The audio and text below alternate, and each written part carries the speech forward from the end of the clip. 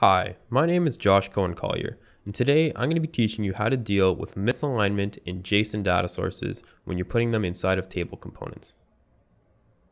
Let's take a quick look at this example clip set up here. Something that's a unique problem to JSON and XML data sources is that sometimes your data can get out of alignment if there are values missing for certain elements. For example, let's make a table with the name and number of people for each reservation. The first table column is going to be our name, and the second table column is going to be the people value, which is the number of people for each reservation. So it's obvious right away that something is wrong with our table. Tyrion is showing a reservation with 2 people, but if we look at our data source, we can see he only has 1 reservation.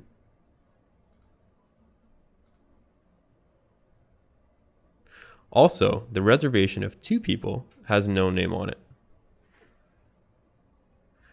Since there are only 3 reservations with names, but 5 in total, we have a misalignment of data.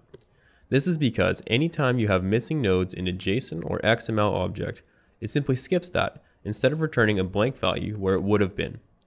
However, for JSON data sources, we can get around this by using the special kf_fill_elements function.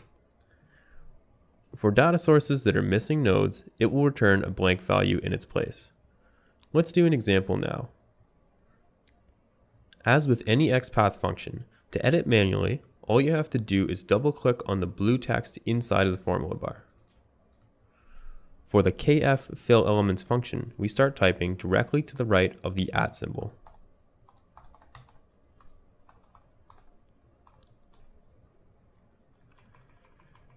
The first parameter is the entirety of the XPath excluding the node that you're looking for. The second parameter is the node that you're looking for that is sometimes not there. We're going to put that inside of quotation marks. And now you can take a look at our table and see that the data is properly aligned with blank values for missing nodes. If we evaluate this here, we will see that we are now getting 5 items with 2 of them being nodes that are blank. Well, that's all for now, and thanks for tuning in.